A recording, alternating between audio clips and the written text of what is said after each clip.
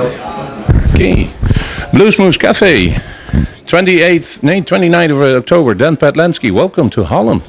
Man, so good to be here, and thank you for having me on your show, man. Well, we know your name and we know your music for quite a few years, but it's now the first time that we've seen you live playing in Holland, and that for somebody out South Africa.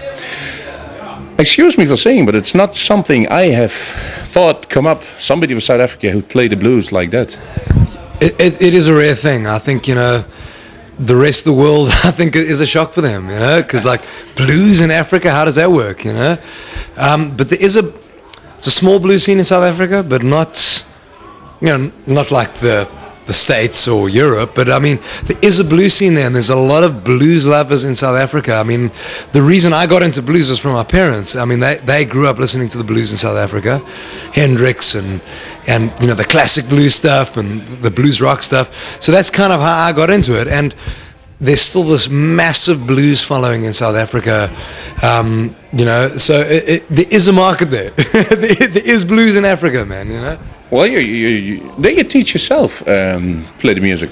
Yeah, pretty much. I mean, as a young kid, I went to a few guitar lessons and stuff just to kind of get the basics down and the names of the strings, all that type of stuff, But I pretty much I taught myself just from stealing records from my parents' CD collection, pretty much.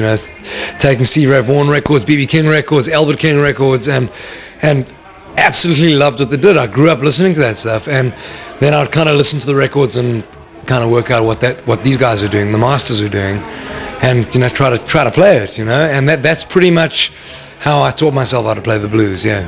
For the record, you're 30 years old, so you're CD age. You didn't then bought any albums, the LPs. It was just before I remember them from when I was a kid, like my parents, but I think I was a teenager in the 90s, and there was like CD, But it's weird because CDs are almost becoming like LPs these days, Yeah. It's almost becoming a relic, a thing of the past, But I'm getting into LPs now, though, because there's this whole revival of vinyl, and let me tell you something.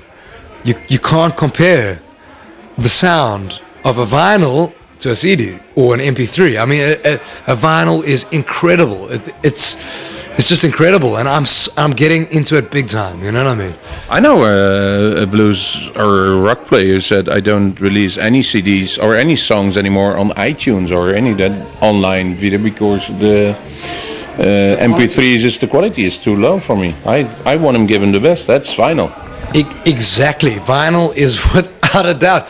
I mean, it's science. This is proven. I mean, there's a lot more information on a vinyl than there is on a CD, and definitely more than an MP3. There's a massive soundscape. It's huge. I think it's a lot easier to walk around with a Walkman than with an album player on the Exactly. So it's probably a sign of the times. I think, the world we live in today, I mean, especially being in Africa and South Africa, to get your music out there, you have to kind of be available in all formats, So if it's MP3 on iTunes and whatever the platform is, CD, LP, that type of thing. I think you kind of got to get your music out on every kind of platform you possibly can. Yeah. The albums you release, did you release them on your own, or do you have a record company behind you? Is it self-released? What is it? The last 3 albums we've done, which is 20 Stones, Wooden Thoughts, and Silence Thieves, a new one, that is all self-released. I think also the music world's going in that direction too, because with YouTube, iTunes, all that, you can yourself, without any label, get your music out available to the rest of the world, right? In the past, I was with the labels. It wasn't very successful for me because I'm such a niche market artist. You know what I mean?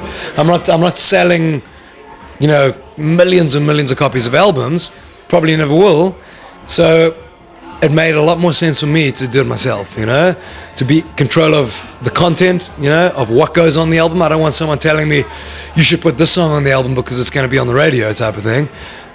So that's all I want to do. I want to choose the songs on the album. I want the album to sound like I want it to sound, and it's the only way to go, I think, Well, you listen to your albums of your parents. That's absolutely, it had to be an album from Stevie Ray Vaughan somewhere in that collection, because the tone you hit to the first, it's literally almost like sounded like a lot of Stevie Ray Vaughan songs.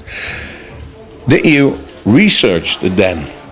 Go back in the history to see what's the blues about, not only with Stevie, but beyond that, to the old guys, for instance? Without a doubt. I mean, what I did was I started, with modern blues guys, like guys that like a young boy could kind of digest, because I think if I went straight to Son House or Robert Johnson as a kid, you'll go, what is this? You know what I mean? It's crazy. So I started listening to like guys, actually classic rock first. That's how I got into it. I got it into like through Pink Floyd, Zeppelin. That was when I was a kid. I was listening. I still love those guys. And I realized that these guys' heroes were blues guys. Yeah. So then I thought, okay, blues, let me check out the blues. And then I started checking out Eric Clapton, Stevie Ray Vaughan, Hendrix, and I really loved that. And Stevie Ray Vaughan, as you said, I love Stevie Ray Vaughan. I love Hendrix, I love Albert King, B.B. King, Albert Collins, I love all these guys, but Stevie Ray Vaughan is something really special for me. And then what I did was I went back to who were Stevie Ray Vaughan's heroes. And Stevie Ray Vaughan's heroes, so I researched that, and then I said, Albert King, and Hendrix, and Lonnie Mack, and all these guys, and I was like, great, and I got into those guys, and then I said, who are these guys' heroes? And then I kept on going back and back and back and back, and until you get to Son House and all these guys, and so I am such a big blues fan. I mean, I listen to Lightning Hopkins, Son House, all the way to Joe Bonamassa. You know what I mean? The whole spectrum, everything in between. You know what I mean? Yeah. Is that something you teach the kids? I know you're have a guitar jamboree or guitar lessons in South Africa, where you go out with 100 people who want to learn guitar from you. Camping, people play, and they are allowed to play with your band, and you give them pointers how to improve the game. Yeah, I mean, do you also know what the basis is of the blues? Without a doubt. I mean, that's part of what those guitar weekends are all about. You know what I mean? Is we get a lot of young guys coming in to learn to play guitar. I mean, also older guys too, but always always preaching the blues. You know what I mean? And pretty much all the stuff I cover in the workshop is all blues. I mean, like I do a section in the workshop which is called Licks of the Masters. So it's not my licks, it's like Albert King licks, B.B. King licks, Steve Ray Vaughan, all my favorite guys. And I teach a lot of the younger kids these licks. And for the most part, a lot of these young kids have never heard of these guys before, and they go, what, you've never heard of Albert Collins before, or whoever? And they'll go back home, go get all the music, probably download all their music these days, and become Albert Collins fans or Albert King fans or Freddie King fans or whatever the case is, So a big part of the guitar weekends is preaching what I love, which is the blues, Well, if you know so many about the blues and the old guys, how difficult is it then to release your own songs and not repeat what they did before, that still give it a Dan Patlansky touch in every song you make? How difficult is that?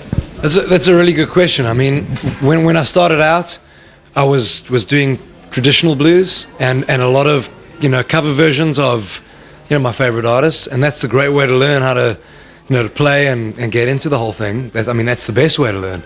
But I think now that the stuff I'm writing, it's always will be a blues based thing. It'll always be based in the blues, but you gotta try and get your own little touch on it, which is very difficult because you know what I mean. The blues world's a small world, and you don't want to sound too much like one guy. You don't want to be a clone of someone.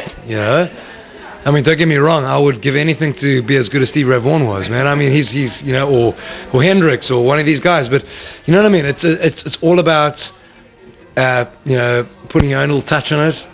And I think the longer you write for and the longer you're in it, the more your own sound starts to kind of melt into the whole sound of things. Yeah. Could you describe the Dan Patlansky sound, how it is? I know you did it a lot different in CDs. You did some acoustic ones, whether you did whether the voice is more important than the guitar in some songs of you, and sometimes the music is absolutely on top. Yeah, sure. the Lucas song, the 12-minute song, which it's instrumental.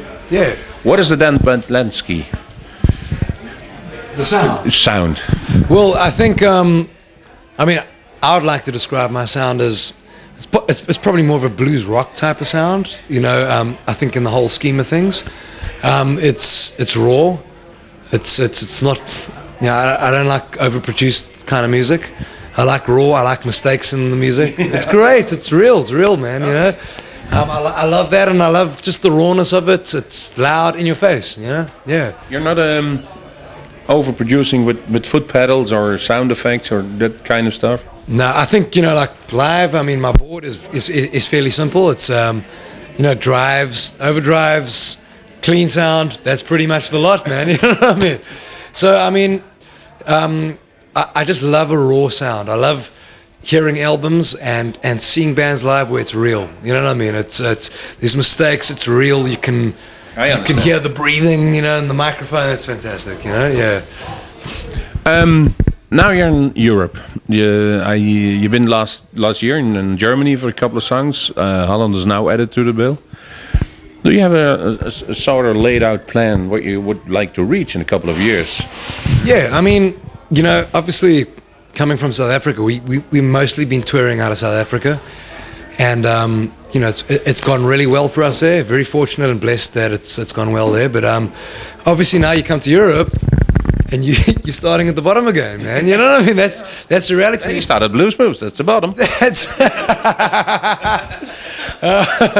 you know, there's just no other way to do it. You know, so the plan is, I mean, we love being in Europe. There's fantastic audiences in Europe. It's just another place to come and tour, and we want to keep on coming back there and slowly but surely build up a following in Europe.